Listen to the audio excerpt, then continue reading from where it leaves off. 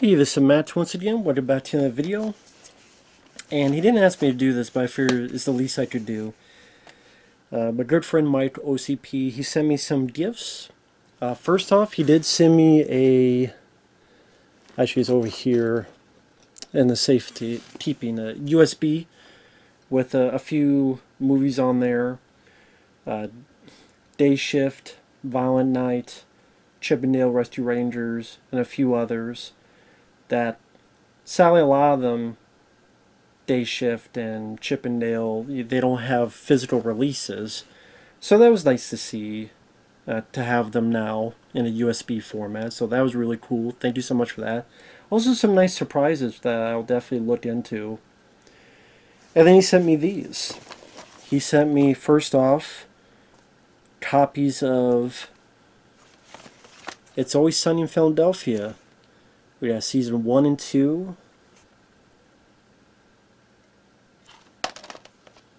So that's pretty cool. That was really nice of him. And then he sent me It's Always Sunny in Philadelphia season 3. And It's Always Sunny in Philadelphia season 4. So again, that was very nice of him. So I've seen a couple episodes of this and it was interesting, especially the later one with Dolph Lundgren in it. And then he sent me these two, which were nice. This, I believe, this was a copy he got that was broken, so he got another copy for free. I said, yeah, I'll take it. I don't mind. So it is the Vinegar Syndrome release of Freeway, which I believe I did review. If I didn't, I do remember not minding this film. I know there's a sequel, but I thought the cast did a good job. I mean, Reese Witherspoon, who I'm not usually that big on, I thought she was actually pretty decent. Kiefer Sutherland, very different role for him. And, you know, that's some makeup that he has later on. Kind of a weird take on Little Red Riding Hood in a way. And this does have some features. It has commentary with writer-director Matthew Bright, moderated by Brad Henderson. An older commentary with the director. 31-minute interview with the writer-director Matthew Bright. 18-minute interview with producer Brad Wyman. 17-minute interview with the editor. 11-minute interview with actor Wolfgang Bodison. 12-minute interview with Robert Peters. 24-minute interview with actresses Leanna Creel and Monica Lacey. Archival interview with the director. Archival interview with actress Amanda Plummer, 3 minutes.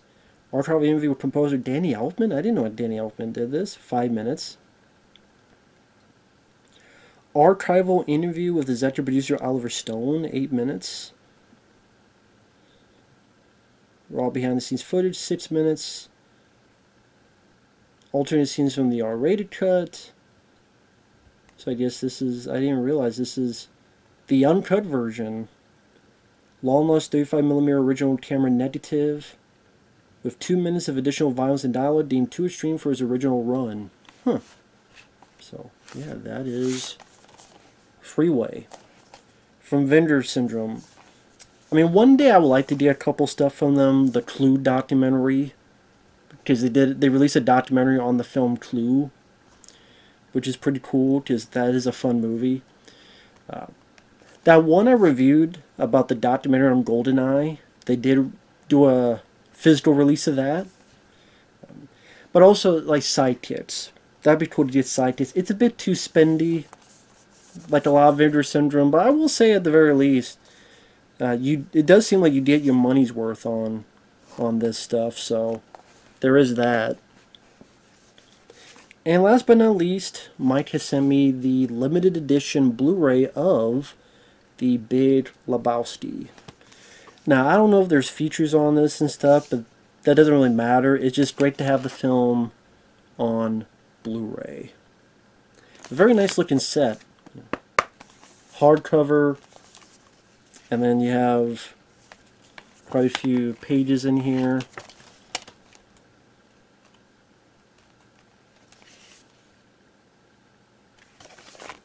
Like this. I love this film. It would easily be in my top 10 favorite comedies. I just like to watch this film anytime and laugh my ass off with it. Cult of the Dude. But yeah, limited edition.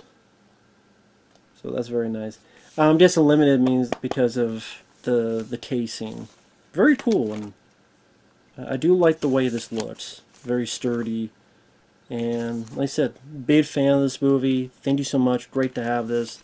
It's a big favorite of mine. It would be in my top 10 favorite comedies. It'd be hard to make that list because I know The Golden Child is my number one favorite. But like top 10, that would be in there probably. 3 Men and a Baby, Crocodile Dundee would be in there somewhere.